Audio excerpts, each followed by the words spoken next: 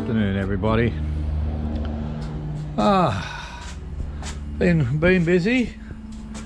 As you can see, I've got some cable tray run along here, and I've put the refurbished unit in, which is now 5048 instead of a 4048.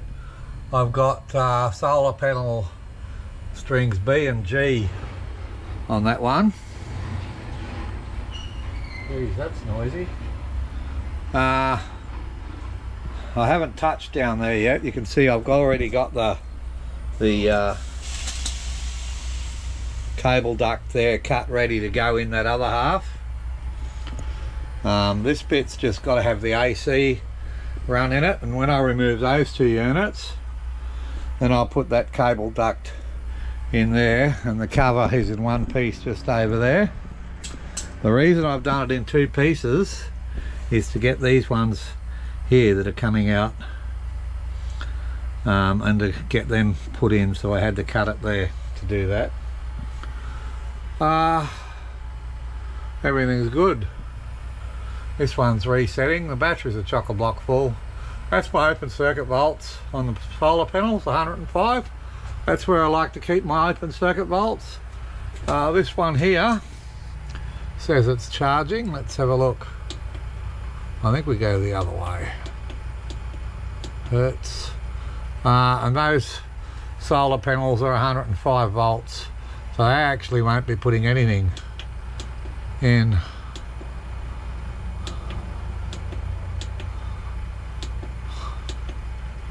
amps. No, nothing. See, the batteries are basically in float. Well, they are in float. It's just house loads running now off those two units.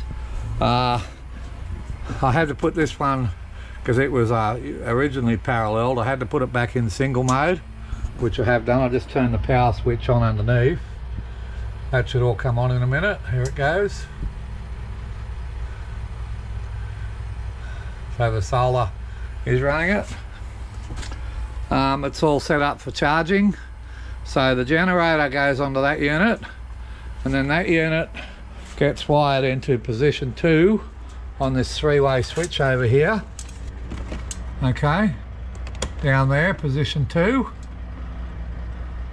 Alright, and the main units get wired into the auxiliary, or actually it'll be the other way around. The main units will be on mains, and the generator and the refurbished unit will be on auxiliary.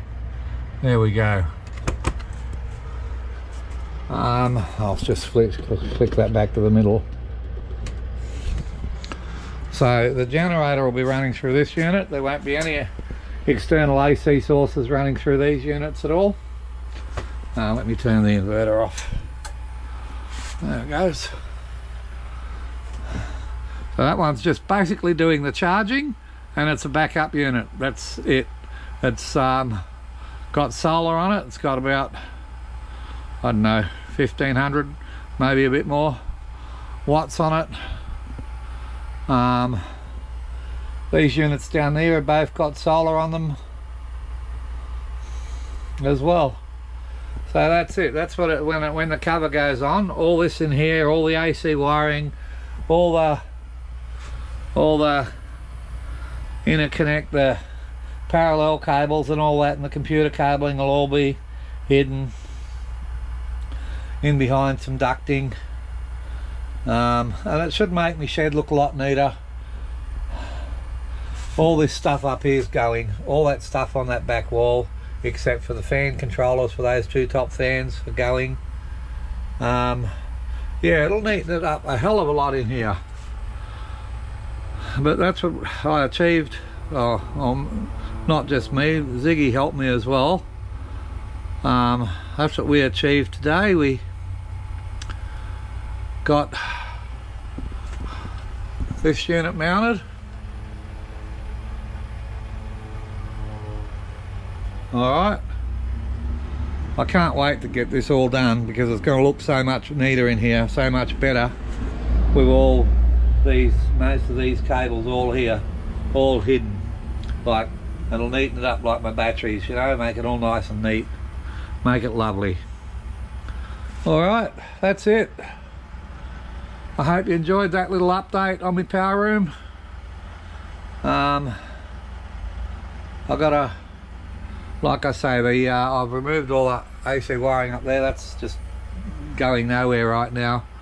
The generator wiring has to be shifted over, and then there's the AC out has to go to auxiliary, and yeah, that all has to be all wired and nice.